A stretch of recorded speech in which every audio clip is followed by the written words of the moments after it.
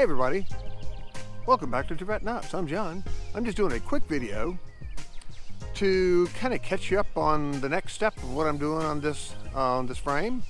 It is a kind of a tutorial. I haven't edited it yet to see how visible it will be, how viewable it will be, what I'm doing with these little bitty Ashley Book of Knots number 894s, the Captain Albert Whitney's rose knot, in a very small form.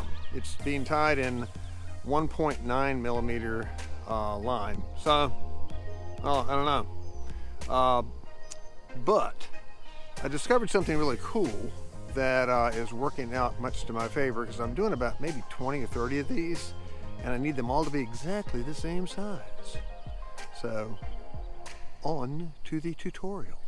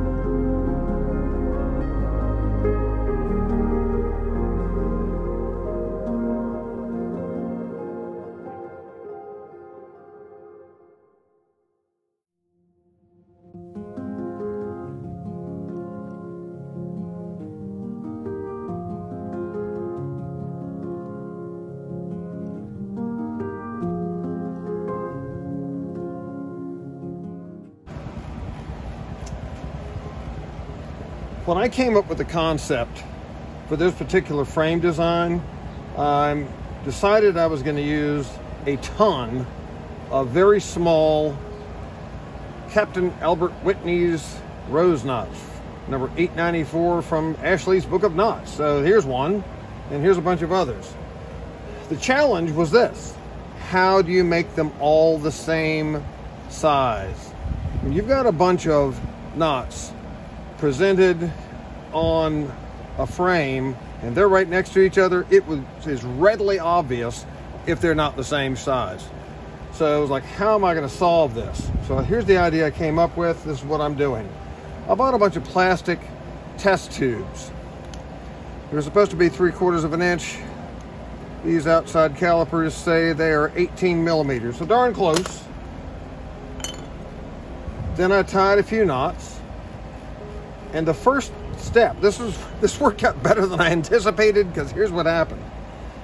I tied quite a few, and then the first thing that I do is I use oxygen bleach, liquid oxygen bleach. And as soon as I applied oxygen bleach to these, and you stick it over the form, it shrinks. They shrink directly to this size. Really, really good, because they're all the same. I mean, they're identical in size and shape. So it's worked out better than I had anticipated, and I love it when a plan comes together. So there's that. I don't know, I think I'm making 20 or 30 of them. Haven't determined that yet. Well, thanks for watching, everybody. I appreciate your attention. I'm going to do another video in just another couple of days, so look forward to that. More content coming soon. See you later.